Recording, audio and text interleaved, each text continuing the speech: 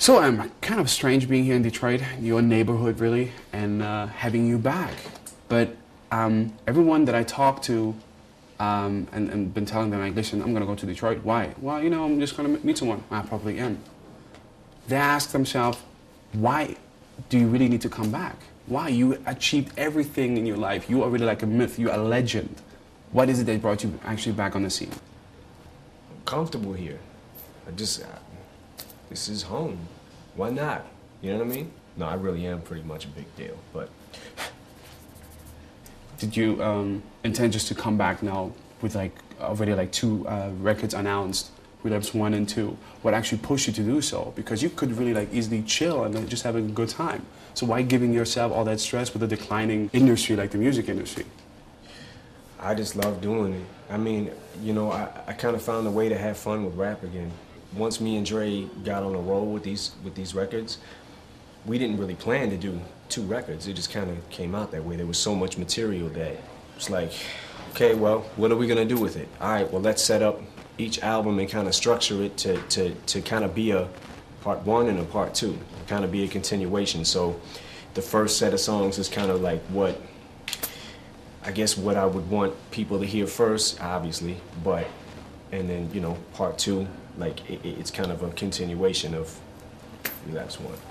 Well, I heard that you kind of produced around like 300 tracks. That's what people believe that you could have done like lately, because you've been almost like working out every day and producing.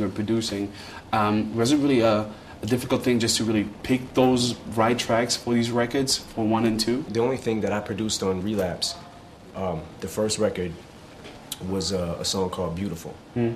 That's the only thing that I used from that batch. I mean, I think I recorded for probably 3-4 years straight, just recorded songs. A lot of that material was, most of that material was pretty much scrapped. Once me and Dre got on a roll, like around, I think, June, July of last year, we just kept going and we started from scratch, basically. So Dre produced all of this first record with just, except for 1 track. And I'm not sure how it's gonna go for there's records that I've produced also that I'm not sure are gonna be on part 2 yet. Like we went through, we selected like what we want to be on the first record, and we haven't done that exactly with part 2.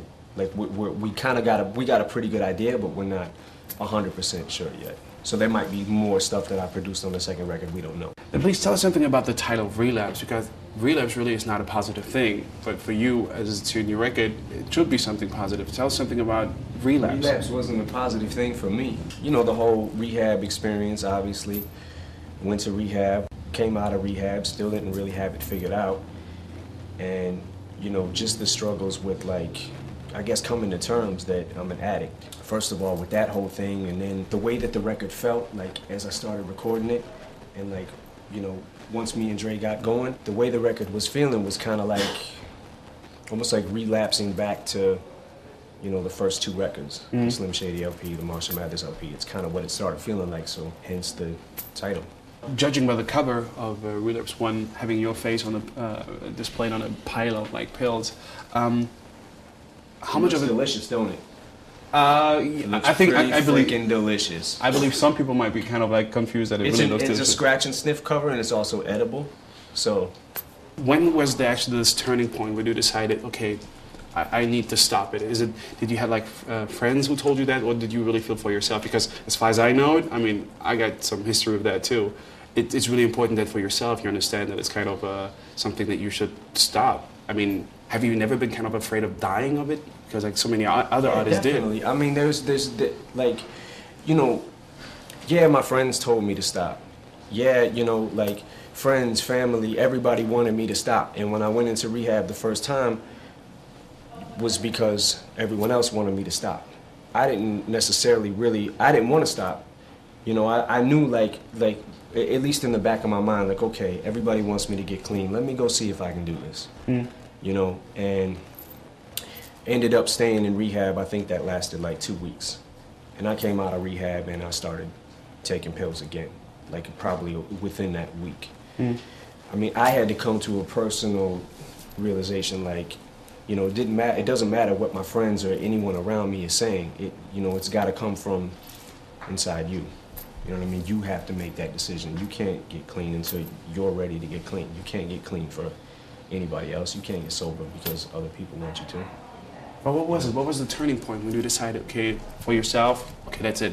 I go to rehab, I'm fine. Others have their Well, right. I mean, I got to an age, and I also got to a level of, you know, the shit that I was actually taking, the amount that I was consuming, where I was just like, if I don't stop, this is gonna kill me.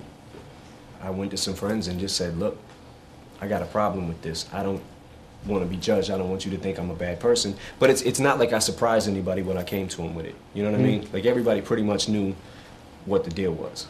It's just I don't know exactly who I thought I was fooling, but you know, when I finally decided, like, I want to quit, I want to stop, you know, it was a personal choice for me. Now that you're back on stage, on the scene, on the music scene, on the popular scene, how much is it really that you really want to entertain people? Because that's what you're doing, you're really good at it. That's why it's also very tricky just to see that someone needs to take drugs because he believes otherwise he wouldn't be good. I mean, I still believe that you're a genius on that terms. How far is it really that you really want to entertain? Or is it perhaps another way just to have another addiction or just to have kind of a balance to what you've left now behind with the pills? I love what I do, you know. I mean, I eat, sleep, breathe rap. I mean, that's pretty much what I've done for forever, you know. I think I enjoy making people laugh, you know what I mean, and having a good time. And like I said, like this time I'm actually having fun with it. Listening closely to 3M, one of the songs on Relapse, to a certain degree I was like, okay, I'm not sure. Is it really only fun, or isn't there somehow a sick side of you? Because that track is dope, but at the same time, very sick. Well, thank you. I take pride in my illness. I watch a lot of serial killer documentaries. I mean, I always have, but I kind of just, I guess, learned to apply it in you know, into a rhyme. But I don't know. I mean, it's kind of the way, you know, I guess it's the way I think. Like, you know, it's just I got a demented, warped sense of humor, you know.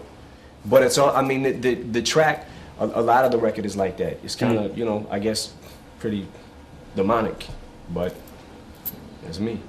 But aren't you kind of afraid of violence? I mean, judging by what you witnessed, like in your personal life, friends who, for example, who died of violence, was that never a point where you kind of thought like, okay, maybe I should like step back a bit, become a little bit softer on my topics, on my themes? At the end of the day, when I think about it, and I think about if Proof was here right now, this is what he would want me to do, is wild out on everybody again, you know, and just go back to what made us, which is kind of like the, you know, the Dirty Dozen concept that, you know, that he came up with originally, was like, we need to rap about the sickest shit that we could possibly think of. You know what I mean? So I know that if he was here right now, he'd be like, yeah, that's what I want you doing, man. How disrespectful can you really be? Because people are getting used to it. I can be pretty fucking disrespectful, let me tell you.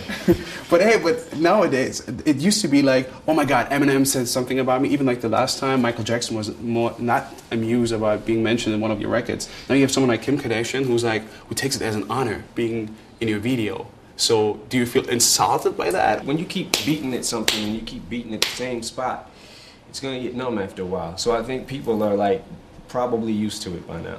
You know what I mean? Like, oh, it's just him. Does it bother you? Are you looking out for ways just to go beyond that? Do you think on Relapse we'll find tracks which are even harder than perhaps those quotes on We Made You? I think that you might, yeah. You mentioned D12. What about you as a business, really? Shady Records, pretty much everything is now going to be focused on you. But does it somehow influence, like, you know, the foregoing of Shady Records itself? I mean, with all the artists on it, 50, Obi, Stagquo, D12. Does it influence? Is it going to have any influence on how, like, the record will continue? Will you still be into that thing, or do you simply going to concentrate on yourself being the rapper, the producer? I mean, for the moment, right now, I mean, you know, it's my record, and then or these two records. But I'm sure once I get back into, you know, once things calm down a little bit with these two records, then I'll probably be back in the studio, you know, producing and doing the same thing. But right now, it's like, you know, you got to prioritize. So. Do you see a growth in Shady Records? Do you think it's possible just to sign like new artists? Because like a lot of people are not really so happy with what's happening.